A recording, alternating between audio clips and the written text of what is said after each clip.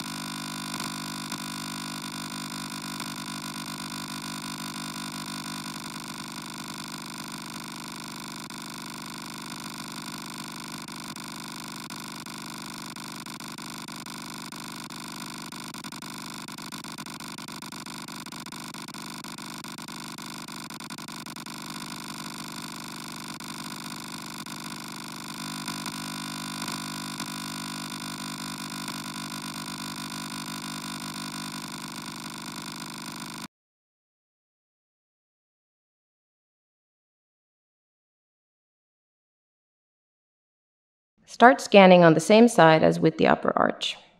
Start from the occlusal surface with the tip of the scanner pointing towards the distal. On the interiors, rotate back and forth from the lingual to the facial. It is important to capture data on all three surfaces.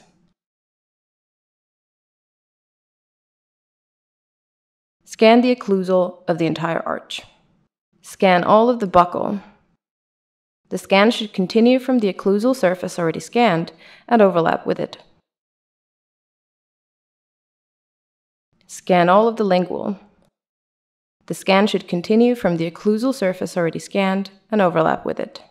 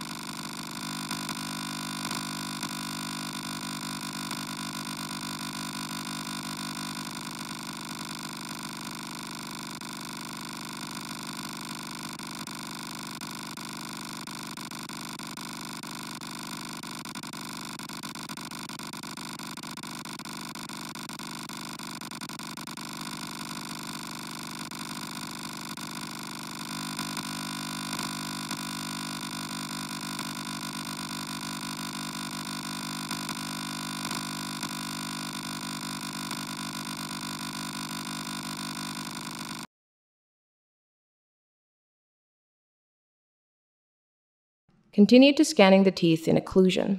Start the scan from the same side as the previous scans. Start with the buccal surface of the upper molars. Hold the scanner still and capture the teeth until you hear a sound signal.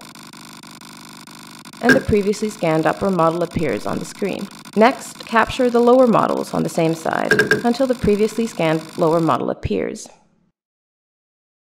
If necessary, the models can also be aligned manually.